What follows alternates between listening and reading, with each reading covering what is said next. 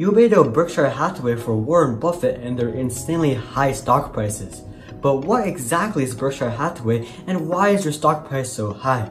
Make sure to stick around till the end if you want to find out.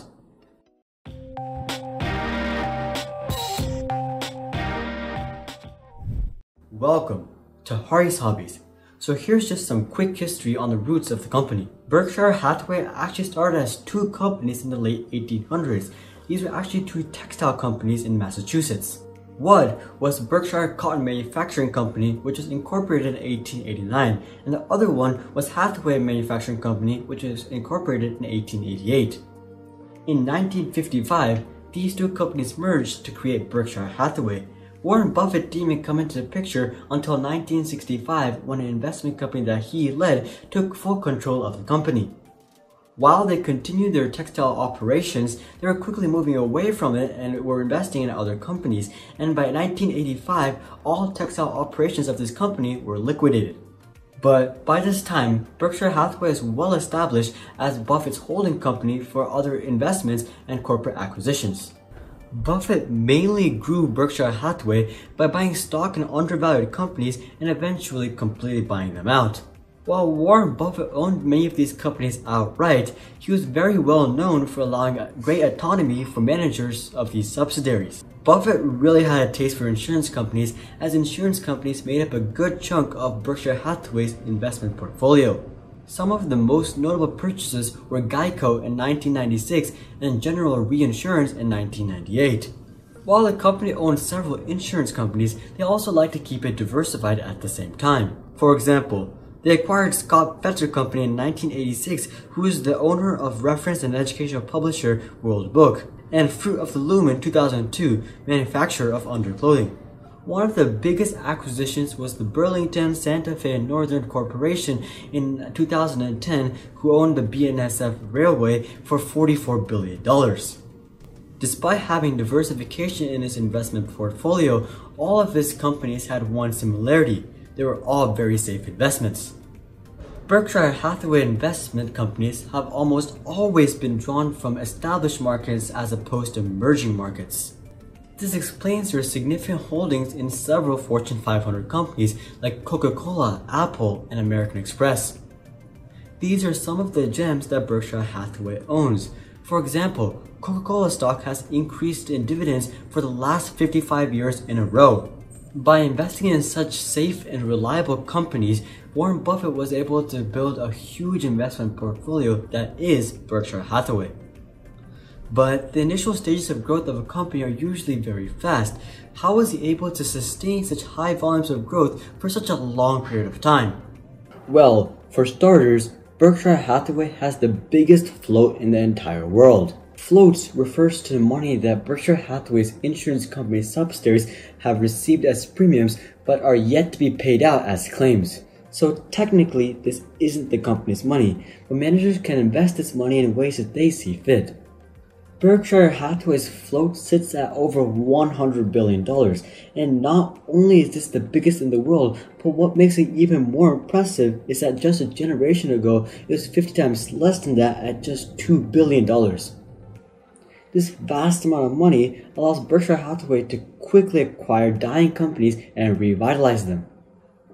One of the best examples of this is Fruit of the Loom. Berkshire Hathaway bought Fruit of the Loom for a mere $835 million in 2002 when the stock had lost 97% of its value. Today, Fruit of the Loom sells the highest quantity of men's undergarments in the United States. Their vast float is one of the key reasons that they have been able to sustain such high growth for such a long period of time. One of their other key reasons for success is their lack of dividends. What's ironic about this is that Warren Buffett is very keen on finding stocks that do pay him dividends, but his own stock doesn't pay out dividends. Logically, it does make sense to always take the money that other companies give you and never pay out yourself, but at the same time, it is still ironic. Berkshire Hathaway has actually paid out dividends once in its lifetime in 1967 when they paid out 10 cents a share. But even to this day, Warren Buffett claims that he must have been in a bathroom when the dividend was authorized. This lack of dividends allows a company to spend this money in other places to further grow the company. Despite a lack of dividends, it would be very short-sighted of an investor to shy away from Berkshire Hathaway stock simply due to that one reason. The stock price has skyrocketed over the past 51 years. In 1980, it was $275. Just 15 years later, in 1995, it went up to $32,500, and today, May 20th, 2019, it costs over $302,000. This is a track record without comparison. As an investor, the choice is pretty straightforward. Would you rather have a dividend payment, or would you prefer to see a team who took a humble textile investment and turned it into one of the largest, most respected, and most financially robust companies to date? Business for Buffett hasn't always been rosy though. In 1975, Buffett and his investment partner Charlie Munger were investigated by the Securities and Exchange Commission (SEC) for fraud. The two maintained that they had done nothing wrong, and that the only reason the purchase of the Westco Financial Corporation looked suspicious is due to their complex system of businesses. Further trouble came in 1991 with a large investment in Salomon Inc.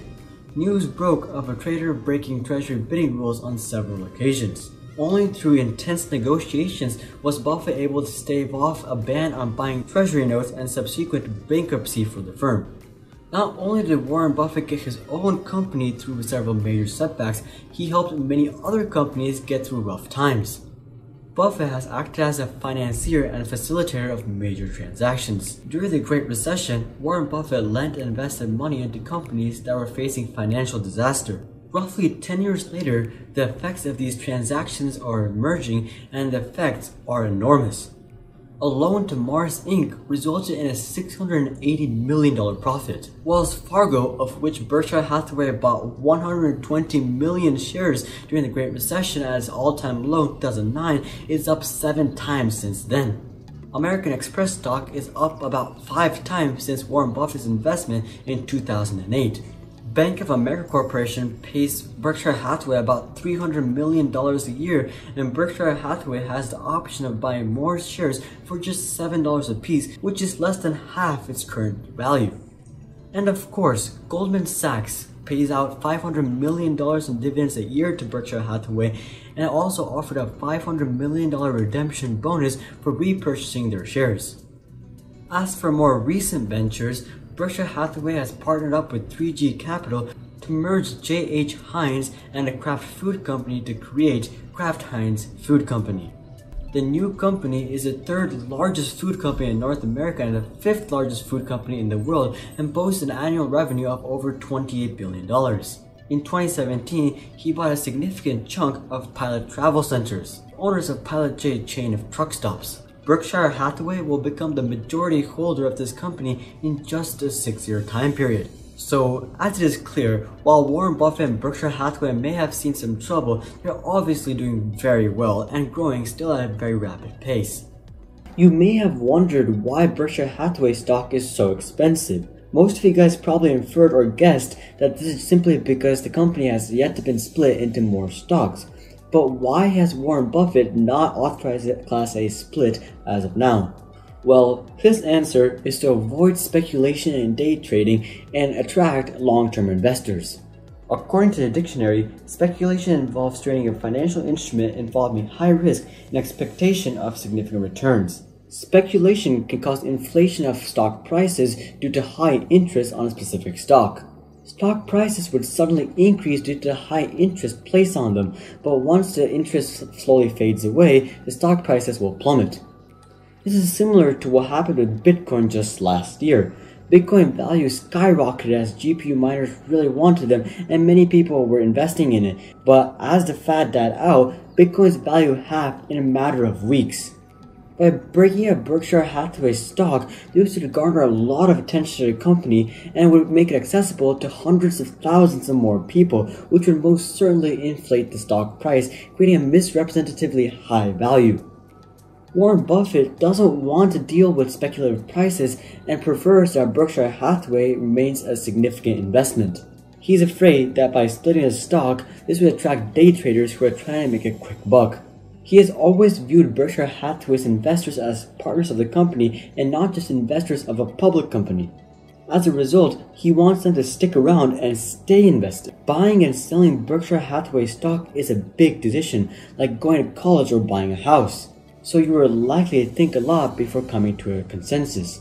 And you're more likely to base your decision on what that stock will do over a long period of time rather than what it will do tomorrow or even the next hour. But considering that this stock is only traded between 300 to 400 people a day, obviously not that many people prefer to do so. And that is exactly Buffett's intention. He wants long-term investors who are dedicated and trust the company. He is looking for long-term investors, and a high entry price is the perfect way to attract that demographic. However, Warren Buffett did authorize a Class B split a couple of years ago that made each stock valued at 1/30th of a full stock. The split was authorized to prevent fund managers from setting up mutual fund sort of like structure that sells slices of Class A stock. Furthermore, the lower price of the Class B stock makes it suitable to gauge the value of the market. Class A stock is simply too expensive and traded too sparsely to make it a good candidate for an effective index component. But in the end, this is why the main Berkshire Hathaway stock is so expensive. Warren Buffett, on the other hand, doesn't act like a billionaire and stays far away from a lavish lifestyle. He takes a very modest salary of $100,000 when considering how much value he has created, and he takes joy in the simplest things in life, such as eating at McDonald's. He still drives himself to work every single day in a used car and lives in a very humble house that he bought decades ago in 1958 for $31,500. He has pledged most of his wealth to charity and is very encouraging of people trying to invest and create a better life for themselves. While Berkshire Hathaway has humble beginnings, after 40 years of strategic acquisitions and efficient problem solving, Warren Buffett's work has resulted in a global conglomerate without match that stays true to its modest roots.